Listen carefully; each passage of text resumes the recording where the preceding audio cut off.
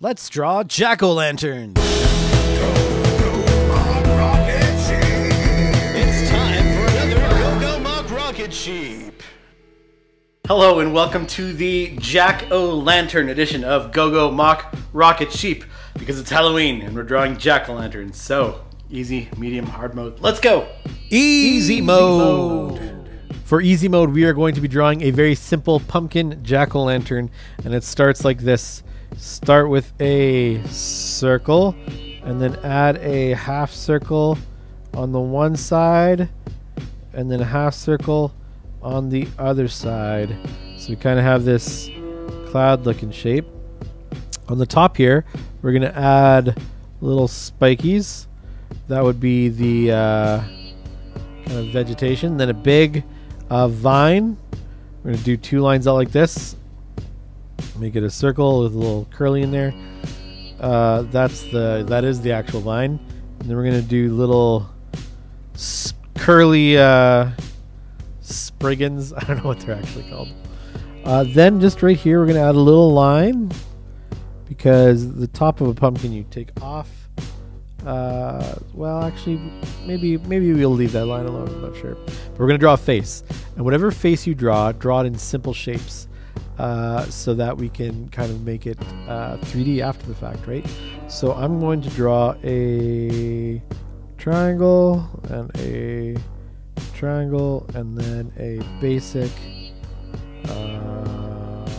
triangle mouth, maybe with a couple teeth. Nice. Okay, so we're going to put a little vanishing point here right in the middle of our pumpkin. And so from this corner, we're going to draw a little line towards that vanishing point. Draw a little line towards that vanishing point. Draw a little line towards that vanishing point. A little line and a little line. Okay, so then we can draw the parallel lines, because of course these shapes are cut into the pumpkin, right? So we need to make them look 3D.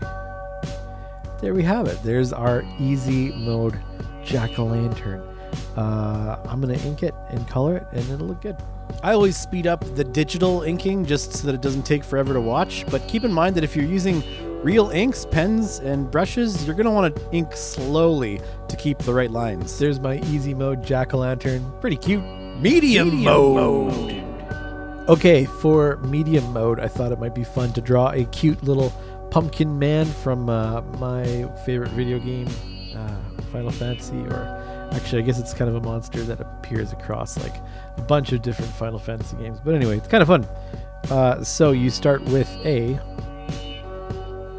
circle, of course, and then we're actually going to draw another little circle underneath here, just like that. And the first circle on top here is going to be the pumpkin. So we'll do exactly what we did in medium mode there, or easy mode, where we just turned it into a pumpkin by adding these little bumps. There we go. And then on the top, add a little tuft of green with a stem that goes like that. Nice.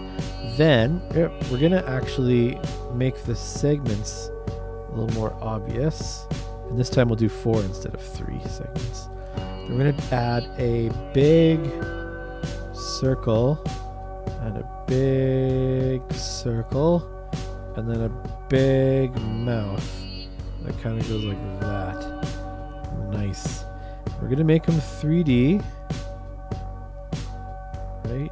So that you can tell that they're cut in.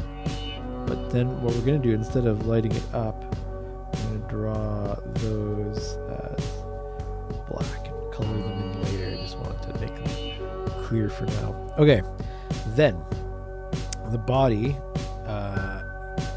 the feet are down here, like that. The body comes like this, like a little teardrop that takes up the whole circle,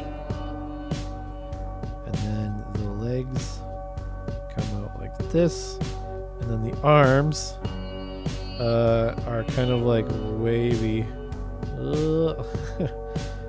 So we're okay. And then you add. So sometimes when you're drawing cartoony hands, start with this, and then you add the thumb. You got a little mitten. You add fingers like that. So that's what we're gonna do here. We've add these little guys here. We'll add a thumb up, and then 1, 2, 3, 4. Thumb up. 1, 2, 3, 4.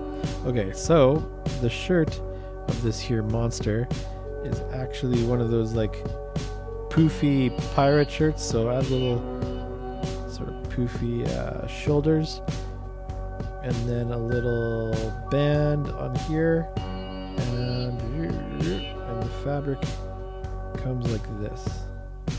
Nice. Yep. Okay, then the shirt goes over the body like this, and then comes up like this, and attaches here, and then the pants kind of go like this. Rip. There's the kind of fly in the pockets, and hey, not bad. Let's give him a cape too, because why not?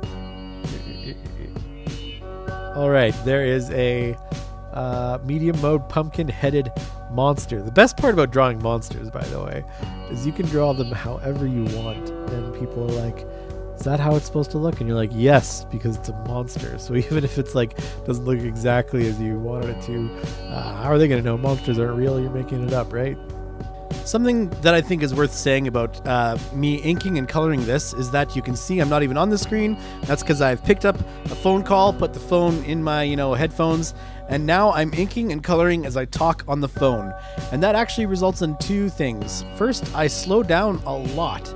Like, I'm a lot more careful with the lines that I'm picking. I'm a lot more intentional with the details that I'm adding. And then when it comes to color, I'm a lot more intentional about adding variety and choosing colors carefully. And that is because for me, inking and coloring is kind of autopilot art. Like, it's really easy for me to do that while I do other things. But sketching, man, I need to focus. All right, there's our medium mode pumpkin head dude. Turned out pretty cool. I kind of like it. Hard mode.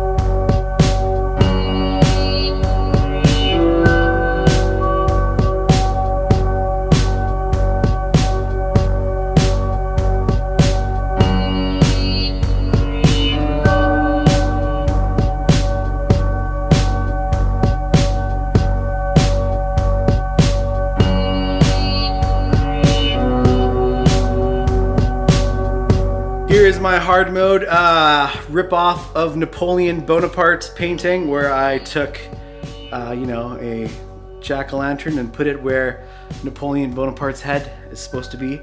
I kind of feel like it was my riff on the Headless Horseman, thinking, Headless Horseman riding around, but wants to pass as being a person with a head.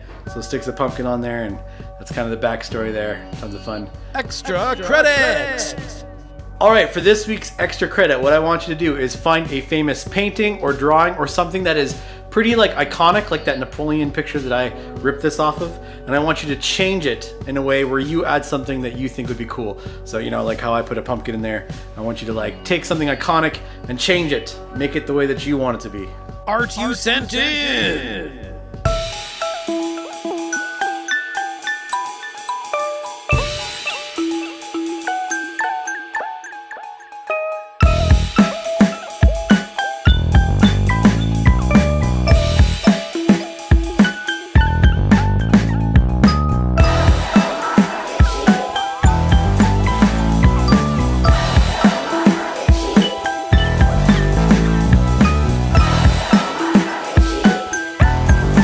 Thanks so much to everybody who sent in their art. It's just so much fun seeing it all. Remember, you can always send me your pictures, GoGoMachRocketSheep@gmail.com. That is GoGoMachRocketSheep@gmail.com. I would love to see your art. Please send it to me, and we'll see you next time.